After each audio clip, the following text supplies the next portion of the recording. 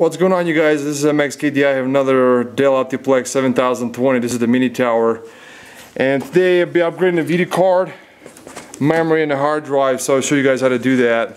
And remove the side cover panel here.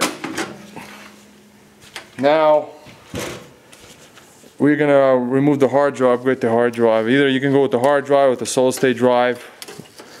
Solid state drive be like faster, I recommend. And so here's the hard drive caddy removed, and just press it gently and it removes it.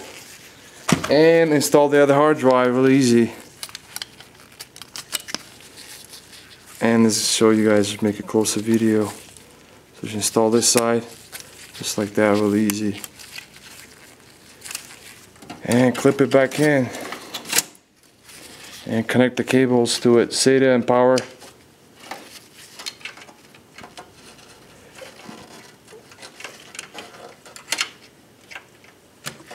Now we're gonna upgrade the memory here.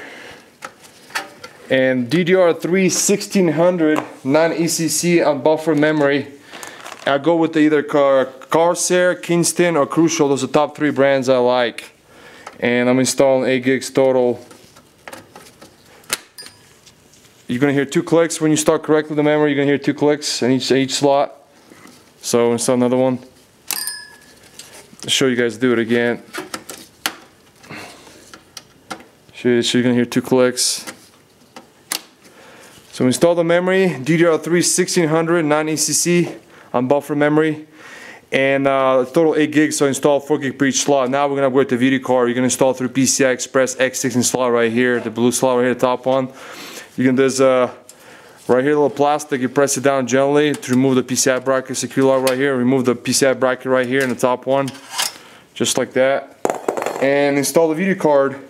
The power supply is in here. It shows here only 290 watt maximum. So any power, any video card like a high-end, probably anything that requires minimum 400 watt, I don't recommend it because the power supply only here is 290 watts. So if any video card installed, it's a 300 watt minimum, will work perfectly fine.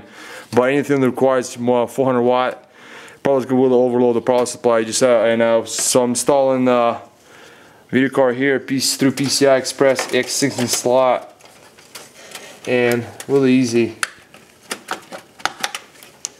just like that, and you're done. And clip this plastic clip like that, and you're done. So you guys, we upgraded the video card, the hard drive, and the memory, and this is for the Dell Optiplex 7020 mini tower.